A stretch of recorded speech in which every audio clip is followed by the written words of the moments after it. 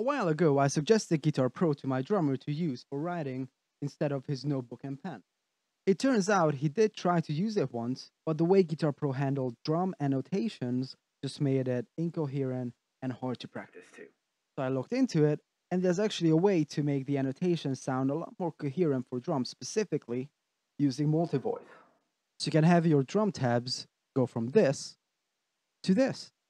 Way easier to understand. You can better divide the bars into sections, and you can also edit them separately, which apparently for the drums makes a world of difference. You're gonna use the multi-voice tool, which you can toggle by the editing panel over here.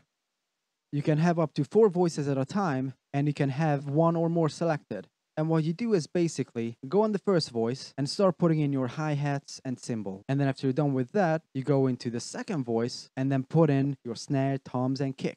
And afterwards, you can click on multi-voice and you can see them all together in their beautiful glory as they were meant to be. By selecting them one at a time, you can edit and delete them separately without affecting anything in the other voices. So if you want to double up the kick for a nice blast beat, you don't have to write the whole thing over and think about where everything has to go. Just add the things you want to add and everything else will stay the same way. But if you'd actually like to edit them together, you just click on multi-track, select it.